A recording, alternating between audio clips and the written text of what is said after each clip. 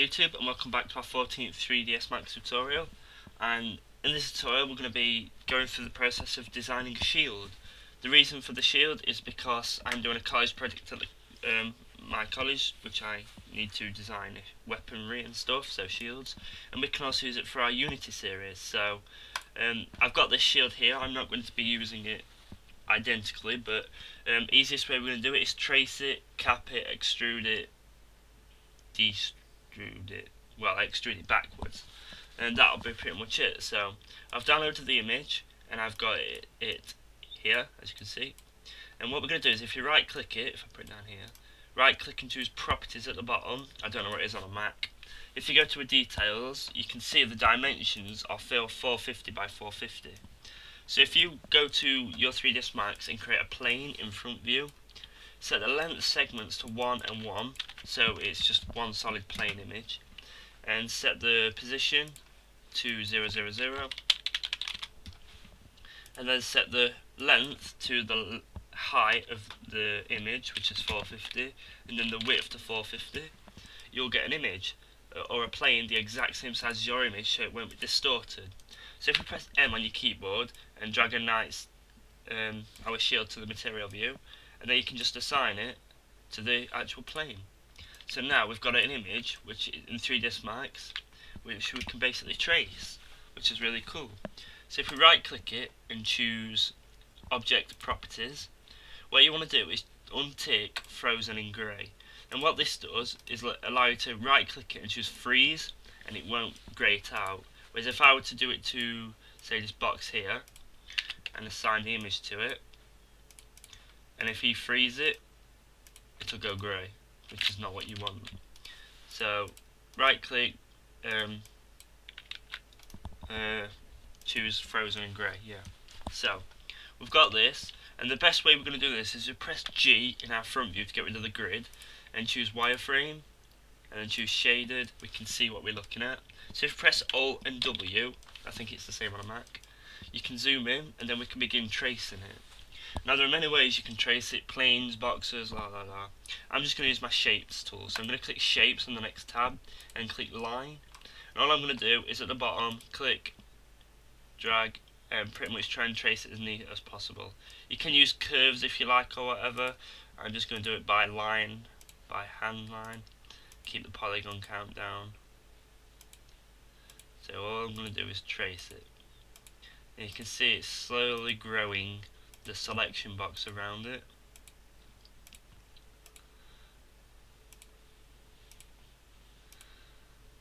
And just keep slowly tracing it. I'm not making a really good job at it, but you could spend hours doing it. Make sure you click on the last spleen when you're done and click close spleen, yes. So now what we do is, if you right click offer it, so you're not selecting on anything, you can click your thing. It's not letting me. I've clicked freeze, haven't I? Yes. So Alt W out of that, and I've gone into perspective mode. Hide my shield, and there's the outline of the shield for now. So what we can do is, if we go to the modifier tab and click modify list and click face extrude by pressing F, you see that we get our thing here.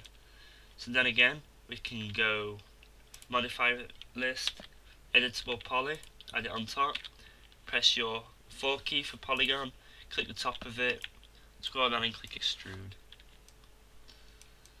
So you see at the moment we've got 0, 0, let's drag it out, and we have a big thick shield. So I'm just going to set it to 10, it's a little thin, 15, there we go. So we have our basic shield for now. As you can see, the back end is not very good, so what we're going to do is go back up to the top, click our border, select the border around it, so all of that, and we'll just find down and click cap. There we go, so we have one solid full shield. Perfect. So right click, unhide all, let's bring our shield back, and if you click on your shield what you've designed and press Alt and X, you make it temporarily invisible so we can just see through it. And because it's fuzzy we can't really see it, we'll take realistic and shaded, because then we can see it a bit better. So now what we need to do is pretty much bevel inwards and then extrude outwards. So the best way, because if you look at it, it just traces it, is for us to just take it out. So Alt X, if we right click clone and choose copy. That's fine. What we can do is if we go to our scale tool, and instead of 100 try 80, and we'll just drag it outwards a bit so we can see it, not that way, that way, just so we can see where it is. Yeah, I think that's perfect where it is.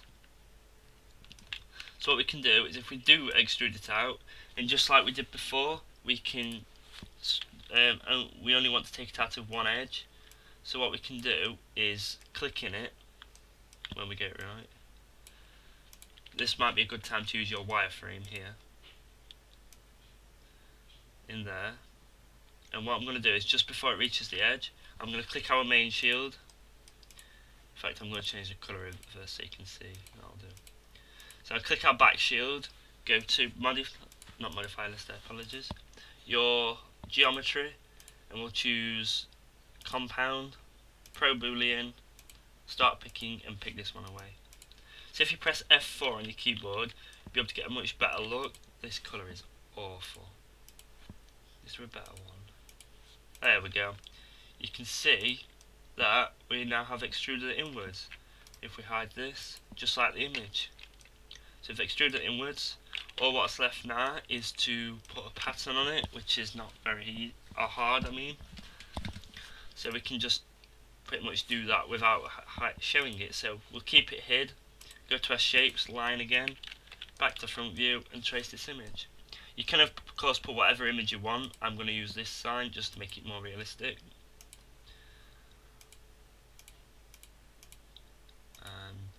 If you want the whole, I'll show you how to do the whole, but I don't really want to do it. But hey, make it as realistic as possible, hey? If you want these to be identical, you can clone it, but I'm not going to do that. I believe I've showed symmetry before.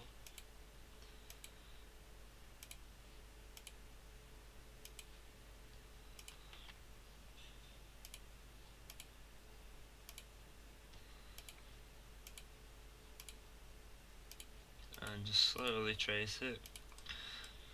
I'm trying to trace it fast enough but that it'll look okay and not bad, but then again to save time. And close the spleen. Yep, perfect. So same procedure again. Oh, delete that, we don't need that. Click our background image, hide it, select our object, face extrude, add an editable poly, click the front, comes to perspective, extrude it out a little bit, say 5. Is 5 enough? No, I say 10. I'll do. So go to the back, border select, 3 for your shortcut, and cap. Perfect.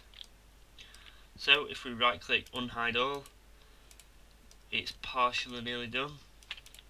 We can select our background and choose hide.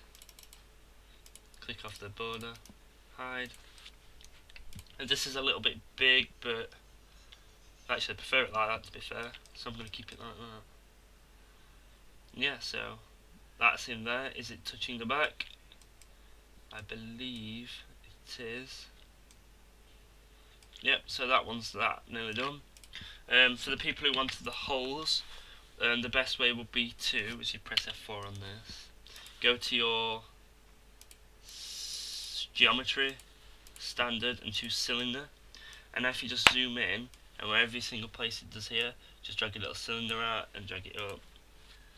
And then just drag this every place you want it, so there, there, all the way down to there, and this final one across to here, holding shift to copy, shift and click. So we'll select our cross, hide the background image first,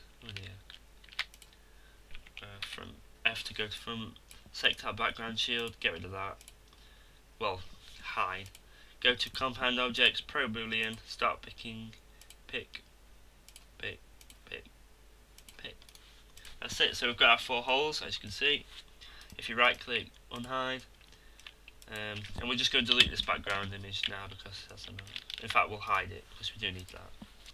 But as you can see, we've got the holes in there. Got a shield. All what's left is to stop that, because that will be annoying. So we just slowly, tinily drag it in just so you can't see it. There. So that's that. You still can't tell it's off, look. Now what we're going to do is add our... Well, we're going to drag this outwards just so we can see it. If you look at it, we have pretty much points. 3 points for every corner. And then just random points going down. So if we do put this back where it was, hide our cross because we don't need that. And I believe we don't need the in ends of it. Okay, apparently we do. So click this, right click, object properties, and visibility will set to 0.6. There we go, we can see it but still see through it to see where the points are. So what I'm going to do is I'm going to go back to here and choose sphere. Use a sphere. Go to our front view, select this, and well, I'll just do it here, slightly inner. The reason I'm using a sphere is because if you look at the image, it looks like they are rounded. So what we can do is if we just pretty much leave it like that, so it's just sticking out a little bit. Say if we change the colour to pitch black, you'll see it stand out on the object. So what we can do is we go to our front view, and now all we have to do is clone it every single time, which is quite tedious. So we'll go around and just clone it.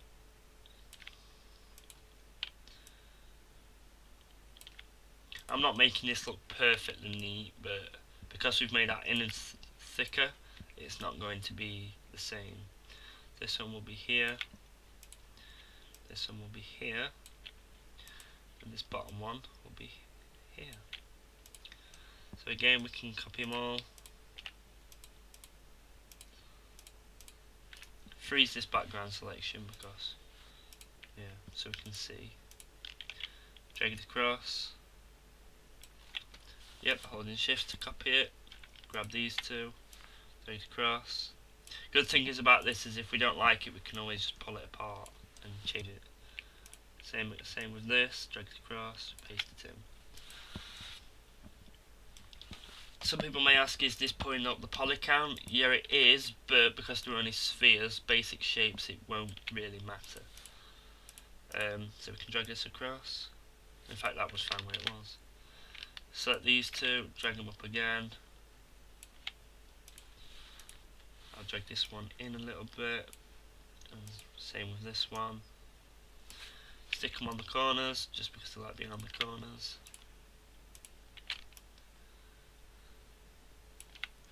I'm going to neaten this one up a little bit.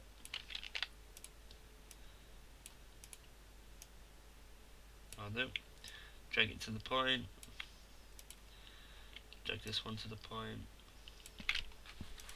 And finally we've got 3 left. So point,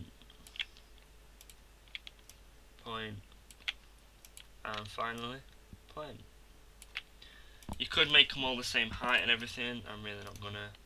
Unhide, hide our background image, click this, or this, unfreeze then. Unfreeze. Let's have a look. Slowly getting there, it's that way. That's the back. If we select our shield, object properties, set the visibility to 1. As you can see, we can't see our nubs because they're on the back. So what we're going to do is we'll just press Ctrl A to select all, or Command A on a Mac. Hold Alt and click on the objects you don't want to select, and then we're just going to drag it out to the front. That should do. As you can see, we have our shield. It's quite big compared to what we usually do, but all what's left will be to texture it, so I'm just going to make the actual background shield greyish. Make the cross bright red, and make the nubs on it, I don't know, white. Yeah, press F4, you can see our shield. Get in the right light, press, if you go to rendering and choose render, that's what it looks like as a rendered shield. So as you can see, there's our basic shield. It didn't take very long, I don't know how long it's been, but I hope it's worked. So thank you for watching, I hope you liked it. What we'll do in another tutorial is make the arm stuff for it so it's not bland. But yeah, so don't forget to save it, and see you next time. Hello YouTube.